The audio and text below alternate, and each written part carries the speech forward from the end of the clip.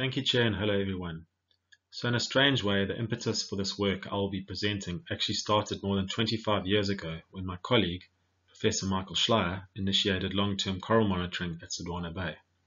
Since that time, we have been quantifying a gradual decline in the cover of soft coral that we have been battling to explain, and therefore thought we would investigate the potential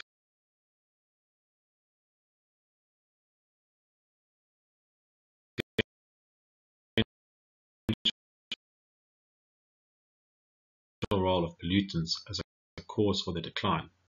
South Africa has a range of coral kilometers with extreme to Mozambique coast, occurring along about 120 kilometers of coastline. Importantly, they all lie within a marine protected area and a World Heritage Site, the iSimangaliso Wetland Park. They are marginal reefs occurring at high latitude and as a consequence are non-accretive, existing as fossilized sand dunes with a thin veneer of coral at depths of 8 to 27 meters. Although they are marginal high latitude reefs, they have high biodiversity with at least 90 species of hard coral and 40 species of soft coral, with soft corals being the dominant community component. This map shows the three main reef complexes. The long-term monitoring site in the complex adjacent to Narrow Dune, you will all feature wetlands and monitoring countries detect and statistically significant decline in the cover of soft coral, which equates to about 1% per annum, from 54% in 1993 to 38% in 2014. Contrastingly, the opposite trend for hard corals has been measured, which have exhibited a gradual increase in cover from 13% up to 19%. We have been at odds to explain this pattern and the decline in soft coral cover. In general, the reefs appear healthy. Could the decline be due to global warming and or ocean acidification resulting from climate change? Or what about hard coral pollution be responsible? All of the above, that there have been no significant bleaching events in the area. There is no evidence of macroalgal abundance increasing, nor obvious signs of pollution when you consider that the reefs are far from any industry and there are no rivers in the region to act as conduits for pollutants. However, recent analyses by my co-author Professor Mark Humphreys detected high levels of DDT in the sediments of Lake Sabaya, which happens to lie adjacent to the monitoring site and is only separated from it by a narrow dune cordon. And so, could the decrease in soft coral cover be attributable to the chronic effects of DDT and perhaps other organochlorine pesticides leaching from Lake Sabaya? Therefore, the study was to quantify organochlorine concentration of corals from the reef, emphasized that there was a contamination gradient southwards from Regal Reef opposite Lake Sabaya. This provides an overview of the field sampling, where triplicate 5-gram samples were collected from the soft coral Sonulera gravis and Sarcophyton glaucum, as well as the sponge Theonellus renaya on scuba, from 5 reefs spanning the central and southern reef complexes. In the laboratory, a modified Quacher solid phase extraction procedure was used in the extraction of 18 different organochlorine pesticides at the University of the Witwatersrand. This is a table of the various analytes that were targeted. It included various types of A4s, D and Ls in various lights chromatograph coupled to a time-of-flight mass spectrometer with comparisons against high-quality reference standards before the pesticide concentrations were each expressed as nanograms per gram wet weight. In addition, natural abundance stable nitrogen isotope signatures were quantified in the soft coral Sonulera gravis from each site in order to investigate groundwater as a potential source of the contaminants. Data analysis involved running several 3-factor permutational ANOVA models on the multivariate data and on each of the 5 groups of pesticide, with distance from Lake Sabaya included as a covariate and site and species considered fixed effects. The multivariate data were visualized using constrained non-metric multidimensional scaling ordinations. We also calculated several parent-to-metabolite ratios to get an idea of the relative chronology of the contaminant inputs. This was done for DDT, endrin, heptachlor, and HCH. Lastly, we calculated the ratio of DDD to DDE to provide an indication of whether the DDT in corals had degraded by an aerobic or anaerobic process before it was assimilated. The latter would indicate that the DDT was likely moving through the coastal sand dunes via groundwater into the marine environment. Moving on to the results now, and the graph shows you the average pesticide concentration at each of the 5 sites and a breakdown of the 5 groups of pollutants comprising the overall pesticide loadings.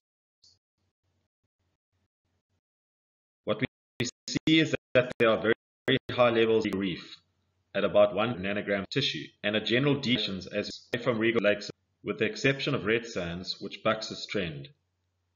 Interestingly, red sands happens to lie adjacent to a large coastal wetland, the Mkuzi swamps. Furthermore, all 5 groups of pesticide are present at each site, including DDT.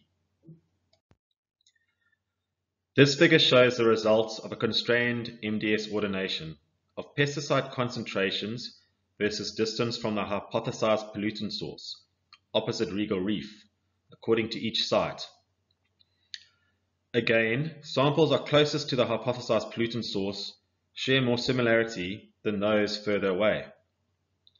Interestingly, although red sands had similarly high levels of pesticide to regal reef, the ordination has shifted the samples to negative values and in the opposite direction to samples from regal reef. This is the same technique used in the previous slide, but showing the samples constrained according to each of the 5 sites. One can see how the 2 sites with the highest levels of pesticide, regal reef and red sands, are distinct from each other, but also differ from the 3 sites with relatively lower pesticide concentrations. This is largely due to the concentrations of different H stages and deviation products. Look at the pollutant patterns among the 3 species of coral reef organism we sampled. On average, the soft coral Signalera gravis had the highest concentrations of pesticide, whereas the other soft coral and sponge had similar concentrations. The highest pesticide concentrations recorded in any sample was 3,000 nanograms per gram of tissue in Signalera gravis, whilst the lowest was recorded in the sponge Theonella swinea at 450 nanograms per gram. Also worth noting is that all 5 types of pollutants are being bioaccumulated in all 3 of the organisms we investigated. This combination shows from the higher concentrations of a variety of pesticides, especially endosulfans and methoxychlor. There is also some separation between Sarcophytum glaucum and Theonella swinea due to the differential concentration of dieldrin.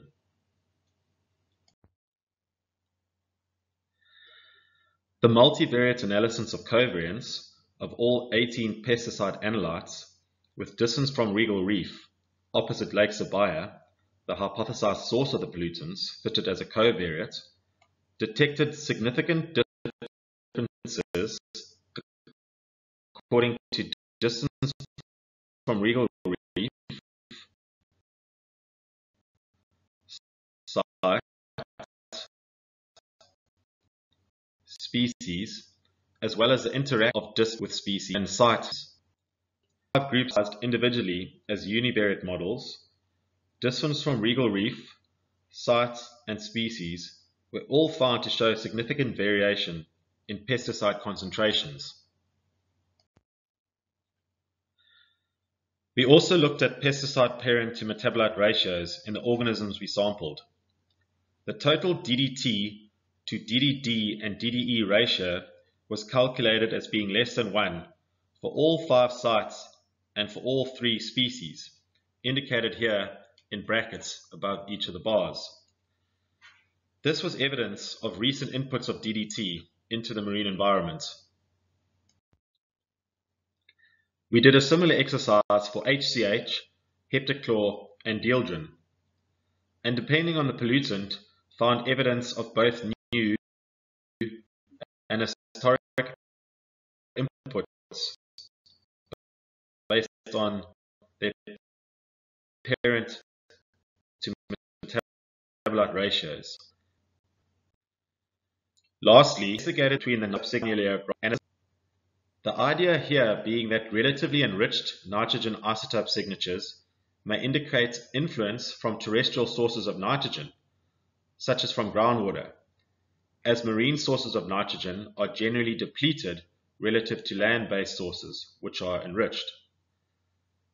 Both Regal Reef and red sands had the most enriched nitrogen isotope signatures, and you will recall that both these sites had the highest concentrations of pesticide 2, and also happen to lie adjacent to large coastal wetlands.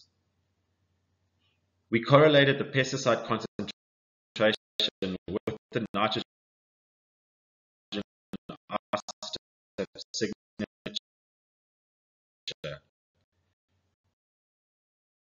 And although we found a positive relationship, it was not statistically significant, probably big factors such as coverage of each that non-water simulation. Nevertheless, when we calculated the DDE to DDD ratio, we derived values consistently greater than 1, which is an indication that the DDT being assimilated by coral reef organisms had been broken down by an anaerobic process, such as would happen if the DDT was being delivered to the reef by groundwater flow through the coastal dunes.